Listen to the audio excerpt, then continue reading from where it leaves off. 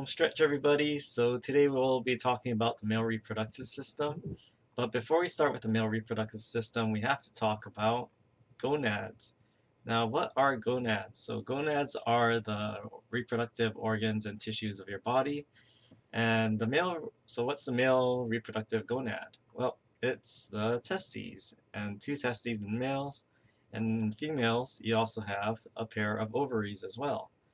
Now, the primary functions of the gonads are one, to make sex cells that you use for reproduction and creating a new individual, and also to produce hormones as well. So, what are the cells that are produced in the male gonad? What cells are being produced by the testes? So, the male's gonad, or actually the male sex cell, is called a sperm, or spermatozoon is the more scientific term.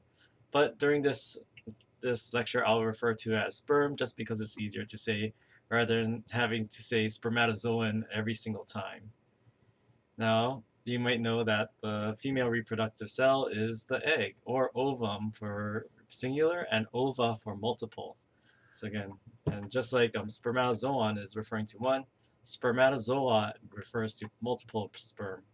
Now, what are the primary hormones secreted by the gonads in the male? Well, the hormones are androgens, and androgens is a category of hormone. It's not just one single hormone. And the famous testosterone, that is a type of androgen. Whereas in females, you have estrogens.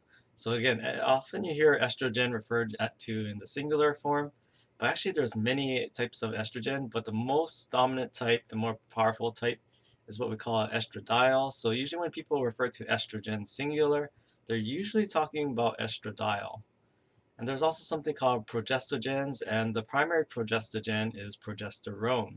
So you probably heard of progesterone, but probably haven't heard of progestogens. Again, progestogen is a category, progesterone is a specific type of progestogen.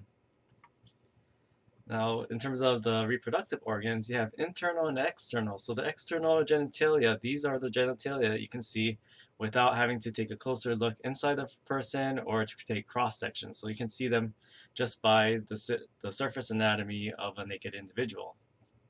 And here we have the male and female external genitalia. Again, you can see these just as they are. Now, this is obviously the penis, and this right down here is the scrotum. Pretty simple, right? So when it comes to reproductive anatomy, men are simple creatures, and you'll find out this not only applies to external genitalia, but also internal genitalia. Now, the female external genitalia, what do we have here? Well, here we have the mons pubis, sometimes called the mons venus, or pubic mound. So it's actually a little cushion of adipose tissue here.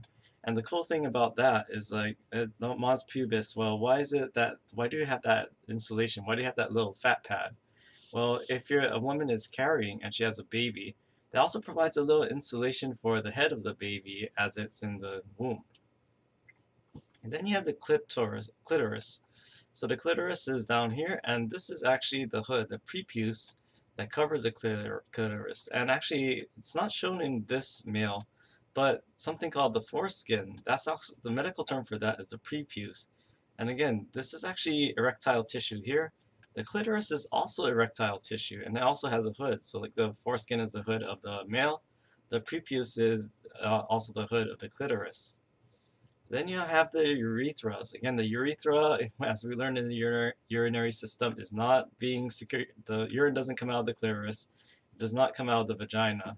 So again, it comes out of the urethra. So the urethra in males are here, or is here. And then the vagina, again, this two different passageways, urine and reproductive. Whereas males, like it's funny, like it ends up two pathways, but they end up coming out of the same orifice. And then you have your labia majora and minora. So again, labia is a Latin term referring to lips. So what we have here is the majora are on the outside and bigger. The minora are the inner ones and they're smaller. So that's what we see here in the external genitalia. Again, external genitalia versus internal. This external one is just at surface level. And actually, the clitoris is often used in the lists of external genitalia. This is the part of the clitoris we can see, and I think it was in a Netflix documentary. It did a really good job of illustrating it, and I wish I could screen cap Netflix. But actually, the clitoris is also internal genitalia, so it actually extends underneath the surface here, and it also has erectile tissue over here as well. So the clitoris is not just this part you see in surface anatomy. It actually goes below the surface and around the vestibule right here.